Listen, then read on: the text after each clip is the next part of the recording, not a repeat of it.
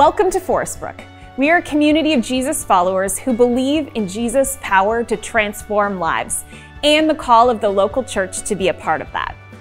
Together, we're exploring what that looks like today in our many shifting contexts where we live and work and go to school and play.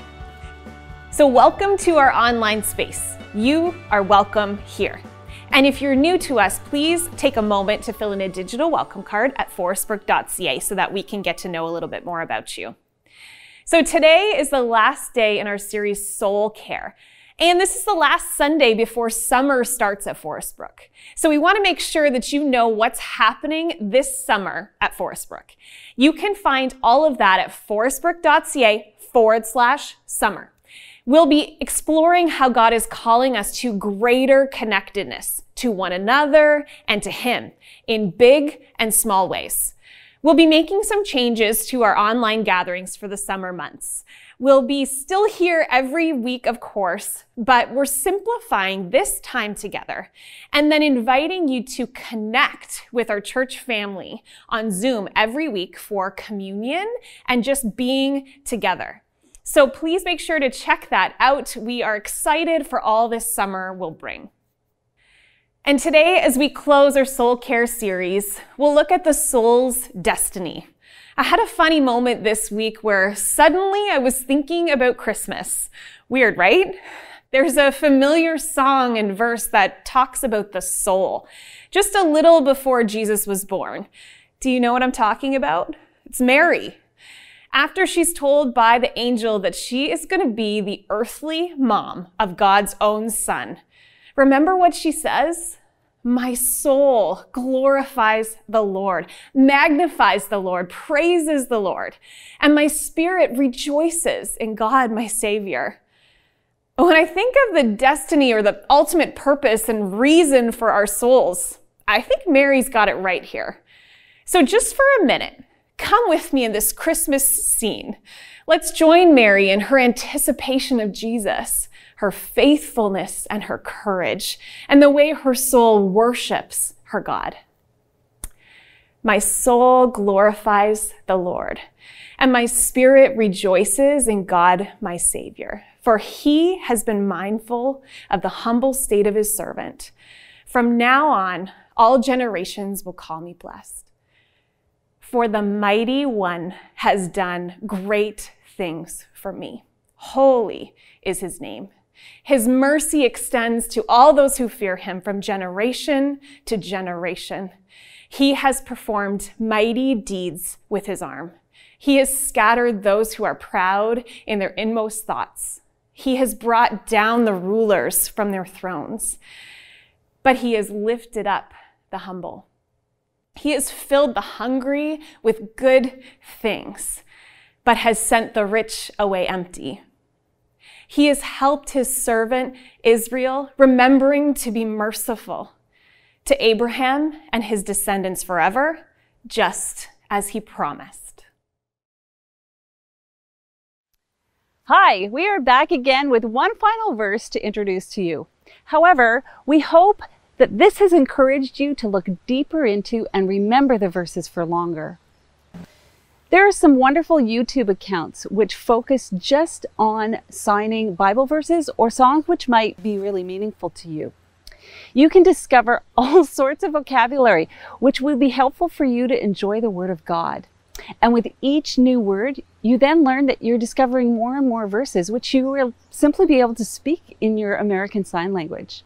And for those of you who are already fluent in this language, thank you for being patient with those of us who are just learning.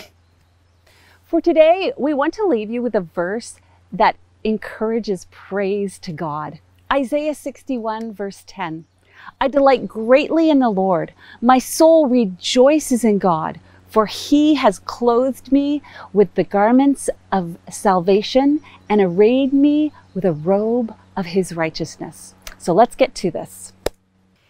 So we're using a number of signs this week again that we've already learned, which will be helpful because they should already be in your muscle memory. So the first phrase of the verse is, I delight greatly in the Lord. We already know it's I coming out of your heart. Delight is taking your left hand and bubbling it over your heart. Greatly is 2 hands up, like, oh yeah, that's great. So I delight greatly in, take a hand that's kind of in like an L shape or a toaster, and you put the toast in the toaster. In the Lord. We already know Lord. It's L from shoulder to hip. I delight greatly in the Lord. My soul rejoices. We know soul and we know my. My, you put your hand on your chest. Soul is that circling smoke going up. Rejoice, I really like this one. So you're going to take your little J fingers. This is how you do the letter J. And they're going to bubble over your heart. Rejoice. My soul rejoices in, toast in the toaster, my God. For he has clothed. So 4, we're going to take our hands, go flip them up off your forehead. Actually, I think that might be okay. He has clothed. We're going to push down our clothes without touching them. Me with garments, same sign again, of salvation. So you're going to take the S hands, which is the palm closed and the thumb over your fingers. That's the letter S. We're going to cross. And if you're a baseball fan, it's just like safe. And you're safe at the plate. Garments of salvation. So, for he has clothed me with garments of salvation. And arrayed is clothe and celebrate because they're kind of fancy clothes. So clothe and celebrate is 2 fingers going up and celebrating. Me in a robe, same as clothed, of his righteousness. So you're going to take the R hand, which is crisscross fingers, and you're going to wipe your arm clean because you are righteous. So the whole verse all together. Okay. A lot of words and a lot of words that repeat. Right. I delight greatly in the Lord. My soul rejoices in my God. For he has clothed me with garments of salvation and arrayed me in robes of his righteousness.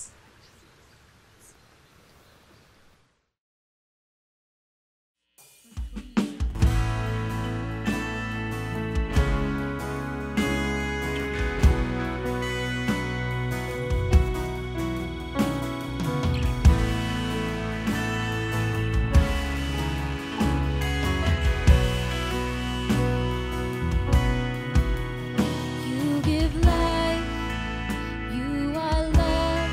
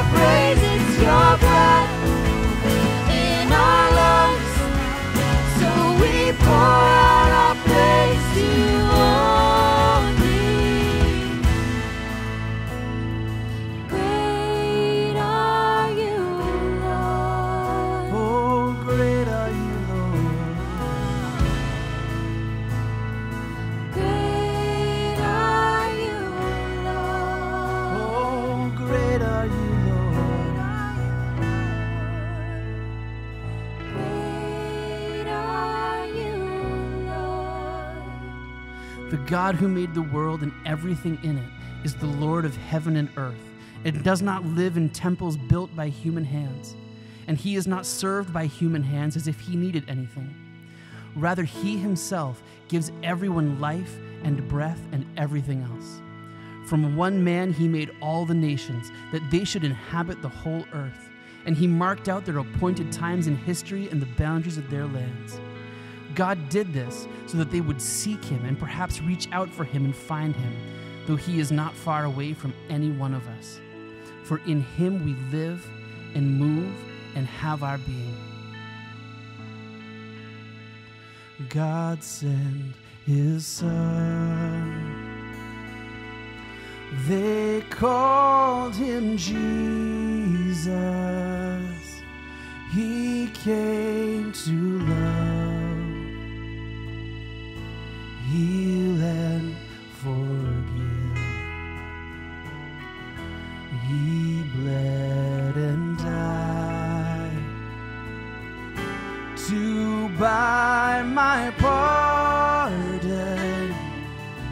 An empty grave is there to prove my Savior lives. Because he lives, I can face tomorrow. Because he lives, all fear is gone. Because I know he holds the future, and life is worth the living just because he lives. And yes, I know he holds the future, and life is worth the living just because he lives.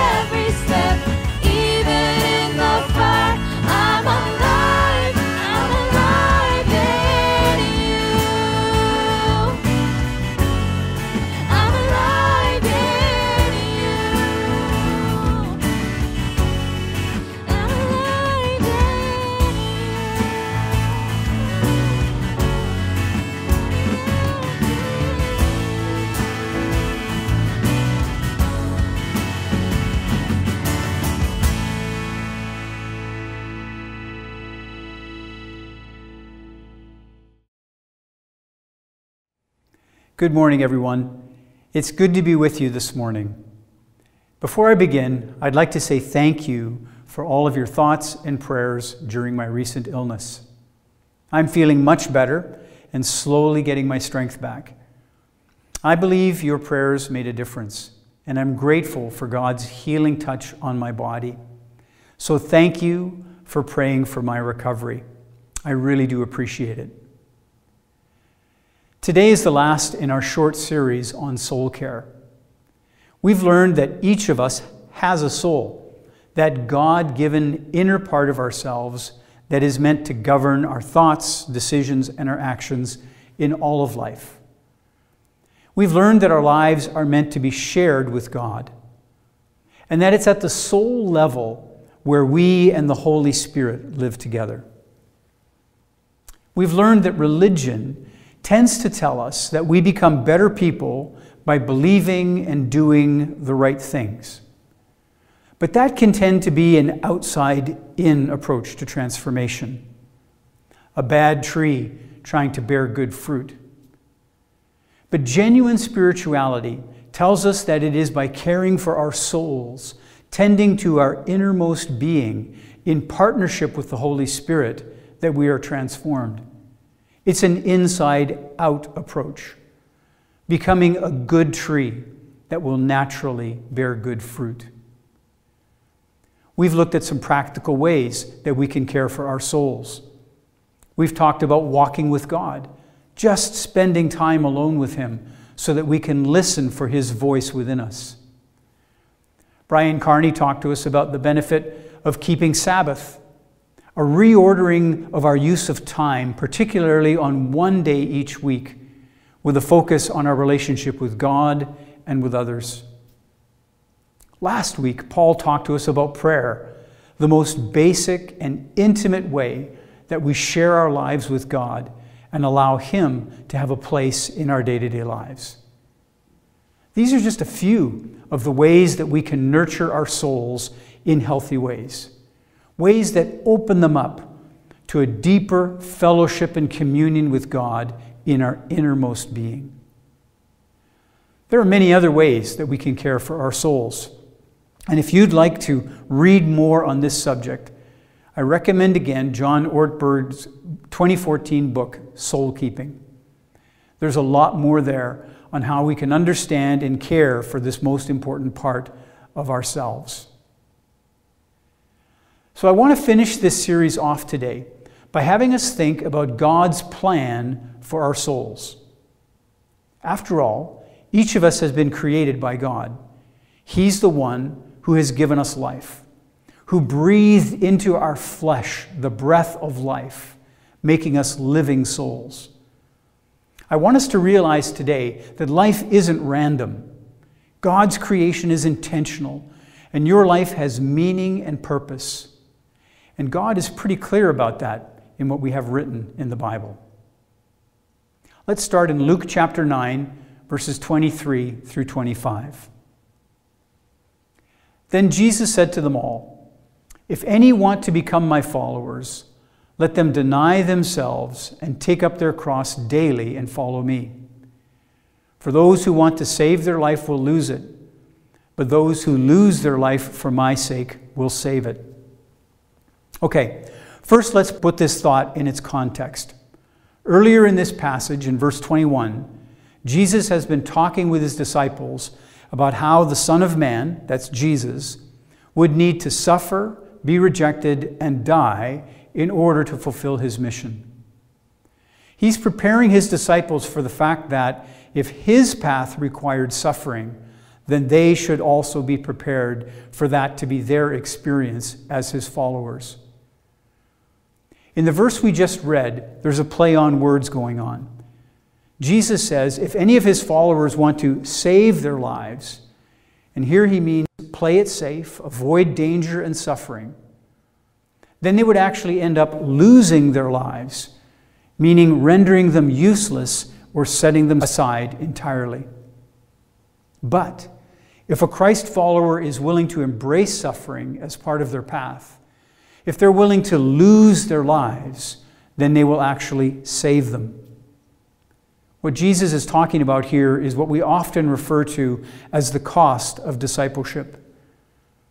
Jesus says that those who follow him must be prepared to suffer as well. He says if you choose to play it safe in order to avoid suffering, you lose more than you gain. But if you embrace suffering as a follower of Jesus, then your life is actually going to be preserved and restored. That brings us to verse 25, which says, "For what does it profit someone if they gain the whole world but lose or forfeit their very selves?" This is the verse that I want us to think about today. Some translations say, what does it profit if someone gains the whole world and loses their soul? The principle here is all about our approach to life. If our lives are all about gaining as much from this world that we possibly can at any cost, then we're likely doing great damage to our innermost being, our souls. The original word for losing oneself meant to debase or lower oneself. Expositors' Greek New Testament calls it the vulgarizing of the soul. Life is not meant to be lived from the outside in. Your and my life is not meant to be all about the pursuit of worldly gain. It's not about satisfying the desires of the flesh, chasing after all the worldly good that we are so often convinced life is all about. We won't find ultimate fulfillment and satisfaction by gathering up to ourselves all of the worldly success that we can grab hold of. All of that does not make for a fulfilled soul. We're actually created with the inherent need to care for the soul first, and all those other things will follow as they're meant to. Notice what the Apostle Paul says in 2 Corinthians chapter 5. I love this chapter in the Bible. I think it's become my favorite chapter in all of Scripture. I think that if all of we had of the Bible were these 21 verses, it would still be enough for us to figure out the meaning and purpose of human life. There's that much packed in here. Here's what Paul wrote in verses 1 to 10. Now we know that if the earthly tent we live in is destroyed, we have a building from God, an eternal house in heaven, not built by human hands. The tent Paul is referring to here is our human body, which is mortal. It can be destroyed, and quickly too. I know from my recent illness how quickly someone can lose their health and vitality. Within a matter of 48 hours, I lost all of my strength, so that I couldn't even sit in a chair. I could only lie on the floor. But Paul is saying that this earthly body isn't our only body. God has in store for each of us a new heavenly body, not a temporary one like a tent, but a permanent one like a building, a new resurrection body kept in heaven for each of us. Paul continues, "Meanwhile we groan, longing to be clothed with our heavenly dwelling. Because when we're clothed, we'll not be found naked. For while we are in this tent, we groan and are burdened, because we don't wish to be unclothed, but to be clothed with our heavenly dwelling, so that what is mortal may be swallowed up by life." What an incredibly hopeful passage this is. Verse 5. "Now it is God who has made us for this very purpose and has given us the Spirit as a deposit, guaranteeing what is to come. Therefore, we're always confident and know that as long as we are at home in the body, we are away from the Lord. We live by faith, not by sight. We are confident, I say, and would prefer to be away from the body and at home with the Lord. So we make it our goal to please Him, whether we are at home in the body or away from it. For we must all appear before the judgment seat of Christ, that each one may receive what is due them for the things done well in the body, whether good or bad." Paul is saying that this is the nature of our creation, This is how God has made each of us. It's His design and His purpose. We are living souls, but within these human bodies. But these bodies are temporary, like tents. We are made for more permanent bodies, buildings kept in heaven for us. This is the very nature of our eternal creation. But notice two other things that Paul says in this regard. He says that each one of us is accountable for how we live this life that we've been given. Each one of us will one day stand before Jesus to answer for how we lived our lives in this earthly body. It is the soul that will be on trial here. It is the soul that was created and intended to be the master of the human life in the flesh. And it is the soul that will one day have to give an account for that. But here's the thing. The idea of a final judgment can be intimidating or even scary. But it isn't meant to be, and it shouldn't be. Remember that a human life is meant to be a shared experience. Our souls united with the Holy Spirit. What did Paul say in this passage? He affirmed that the way we exist in these bodies is by God's design. It is the way God has made us. So Paul says that because we understand this, we seek to please God in how we live our lives. This is also God's intention. Our lives are meant to be shared with Him, and when they are, we can expect not condemnation when we stand before Jesus to give our account, but celebration. With the Holy Spirit as our advocate, it is not our failing and our shortcomings that will be the focus of this judgment. It will be our growth and our successes enabled by the Holy Spirit. That will be the focus. This is what God has intended for each of us. This is how the human life is meant to be lived. In the rest of this chapter, Paul goes on to talk about how we live this reality out. He goes on to say that since this is God's design, since this is how we are created, let us go on to live as ambassadors for Christ, sharing in His ministry of reconciliation of all things. It is the most amazing, fulfilling, and hope-filled view of the meaning and purpose of human life that we can find in all of the Bible. And it's true. This is what you and I have been created for.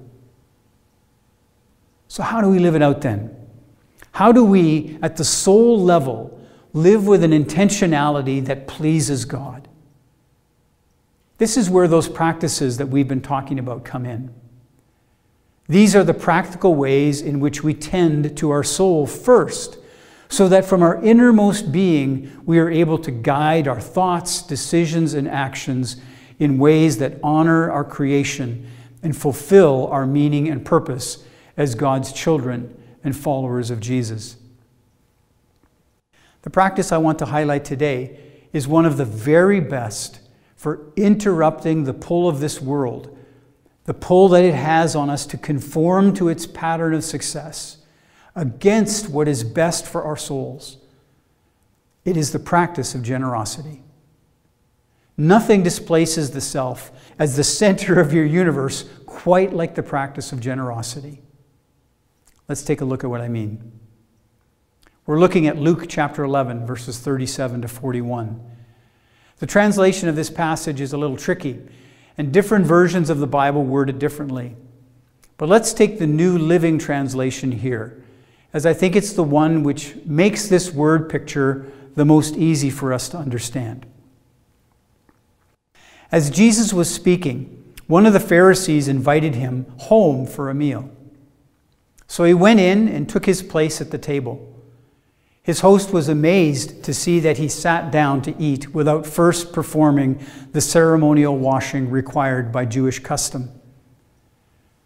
Then the Lord said to him, "You Pharisees are so careful to clean the outside of the cup and dish.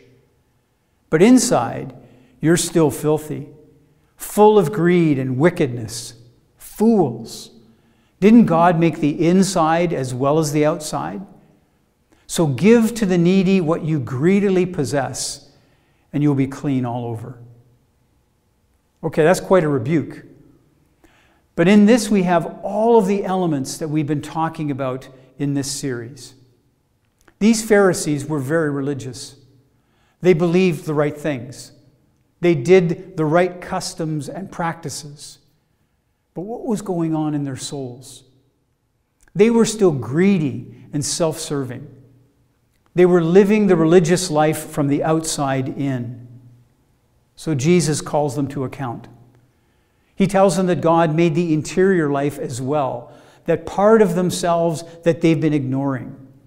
He tells them to address that, and everything else will fall into place. Remember the good tree analogy.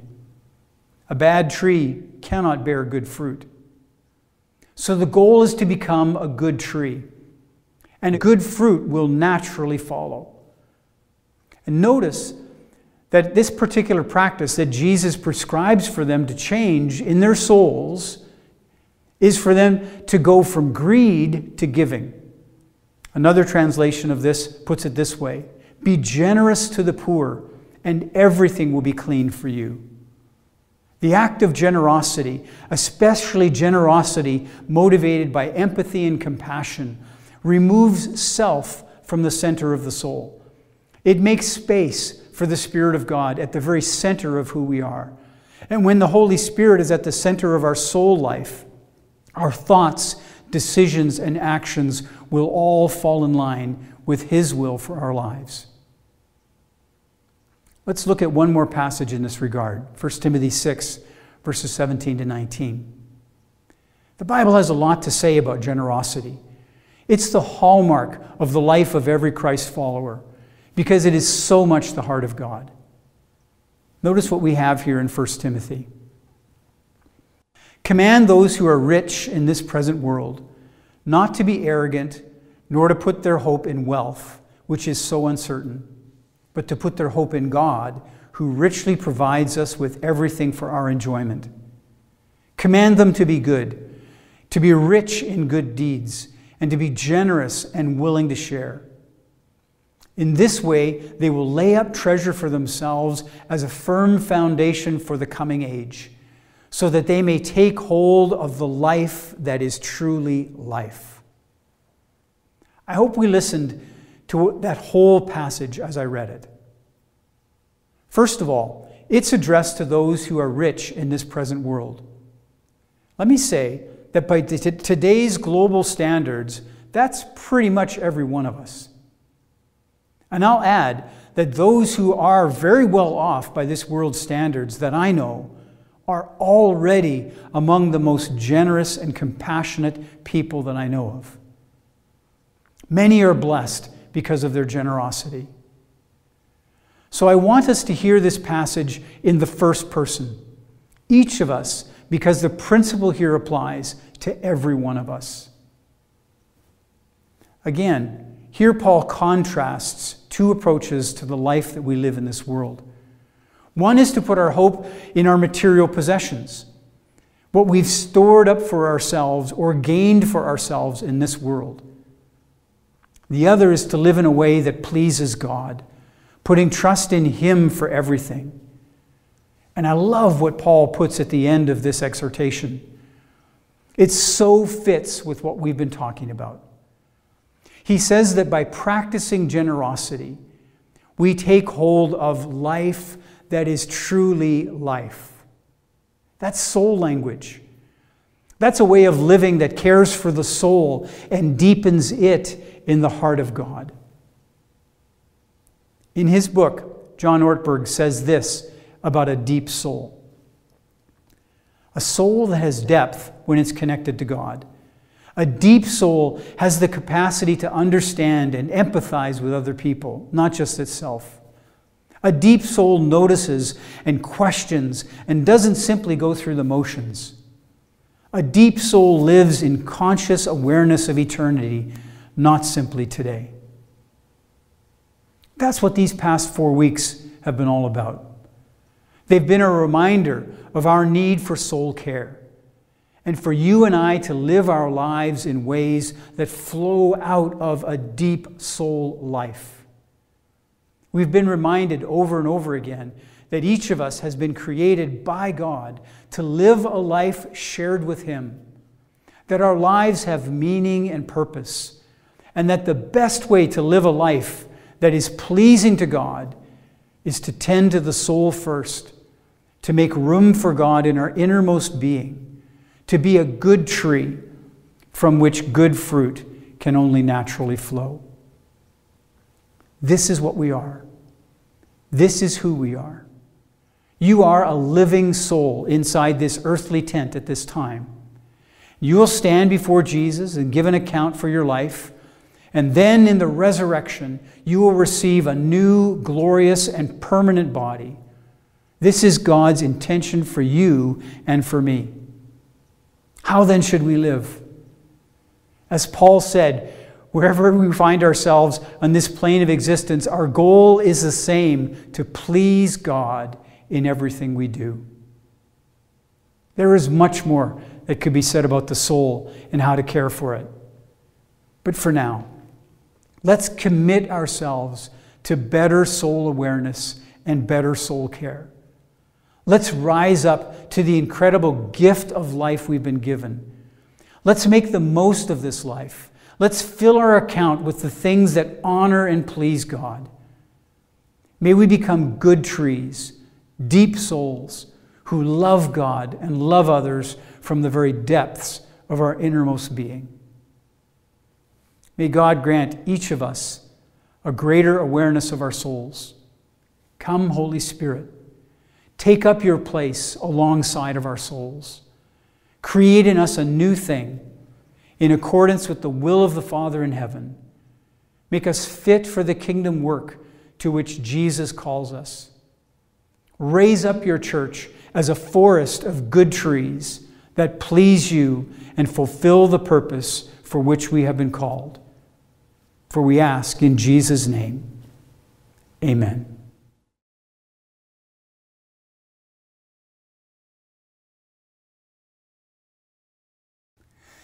As we come to the table, let's listen together to 1 Corinthians chapter 11. For I received from the Lord what I also passed on to you. The Lord Jesus, on the night he was betrayed, took bread, and when he had given thanks, he broke it and said, "This is my body, which is for you. Do this in remembrance of me." In the same way, after supper, he took the cup, saying, "This cup is the new covenant in my blood. Do this whenever you drink it in remembrance of me. For whenever you eat this bread and drink this cup, you proclaim the Lord's death until he comes." In sharing this communion together, we proclaim our union with Jesus, our fellowship with him, our communion with him in both his death and his resurrection. So as we do this, let's remember Jesus.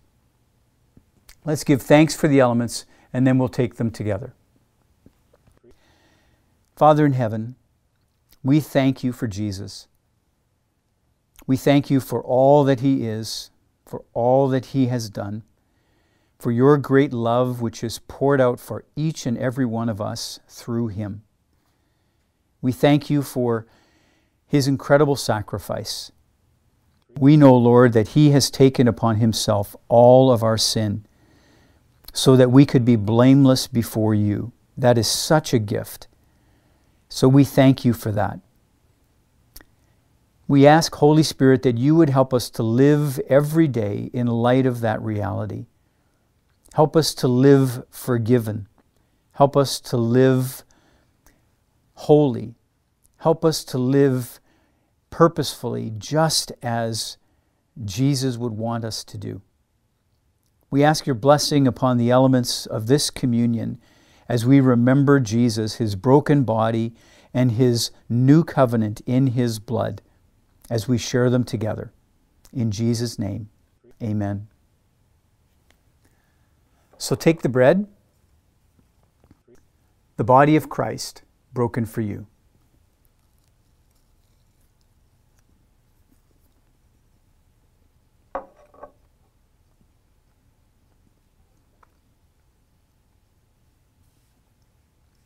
And now the cup. The new covenant in his blood for you.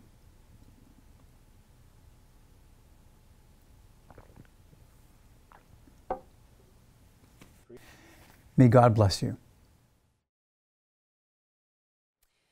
Join us after this gathering for prayer time on Zoom.